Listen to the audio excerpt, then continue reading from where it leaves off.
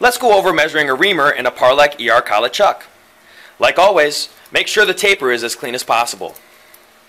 Once we know that it's clean, we can put it into our spindle. Let's inspect the cutting edges using the surface light inspection.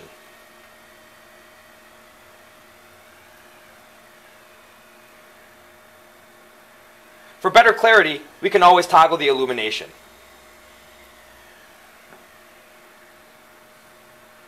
Once we ensure our cutting edges are acceptable, we can focus one of the cutting edges using the focus gauge.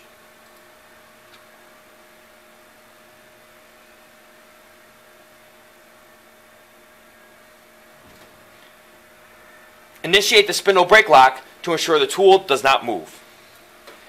While we're at it, we're also going to clean the edges with a piece of masking tape or putty to make sure we don't pick up any dirt or debris. Now we're going to select the geometry mode. And as you can see, the Z-axis crosshair has automatically picked the tool surface for the length.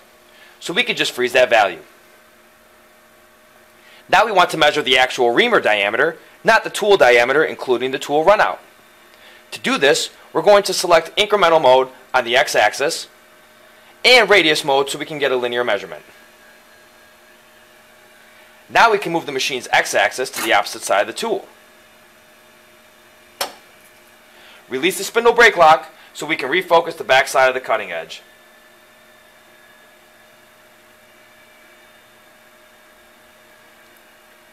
We can now see the actual diameter of the reamer in real time on the Axis digital readout.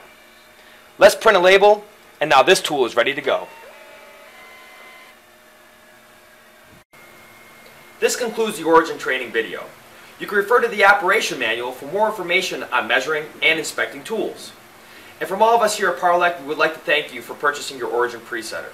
And don't forget to keep us in mind for all of your high precision tool holding, boring, tapping, and presetting needs.